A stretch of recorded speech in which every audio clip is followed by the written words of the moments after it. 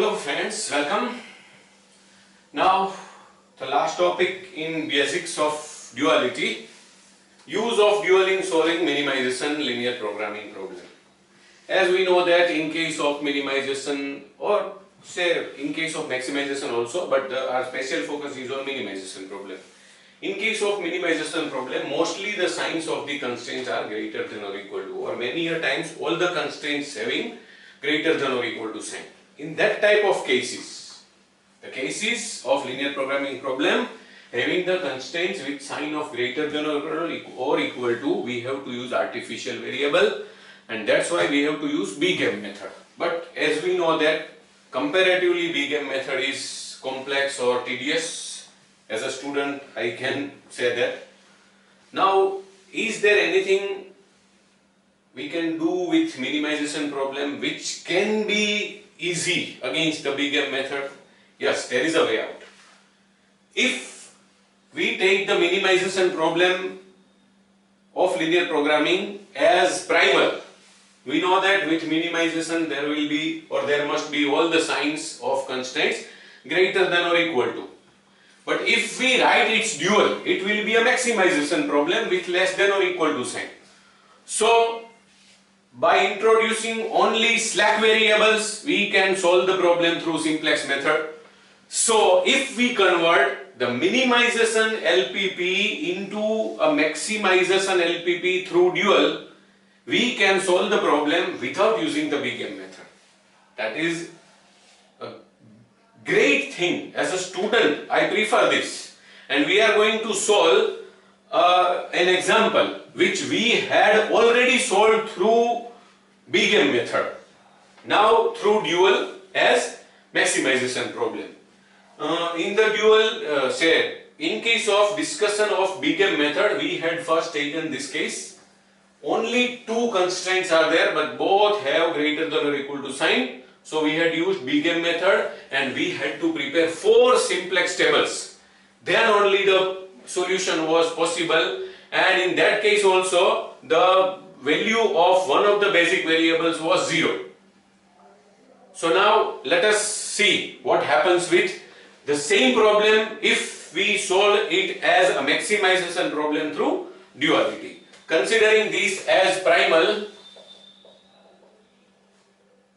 let us first write its dual. Maximize, and what is going to happen in our old style?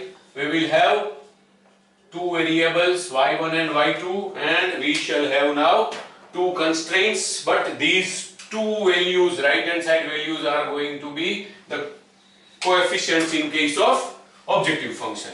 Z star or say zy equals to 4800 y1 plus 7200 y2 subject to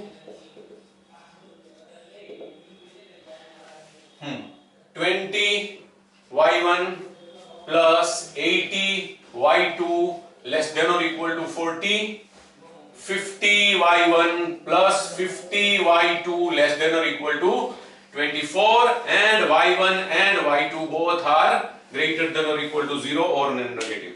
This is the dual of our original LPP, which is minimization case.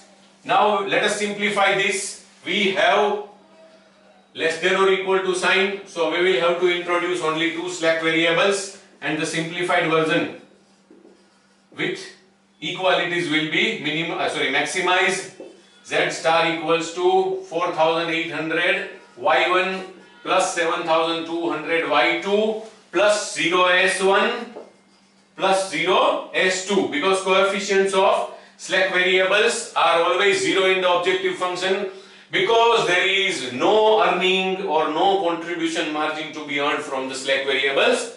Slack variables only represent the unused capacity or surplus capacity. Subject to